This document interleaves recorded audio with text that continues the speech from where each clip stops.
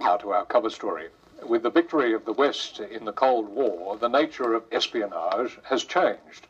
What's important today is not so much military secrets, but information on organised crime, international terrorism, and especially the commercial secrets of competitors.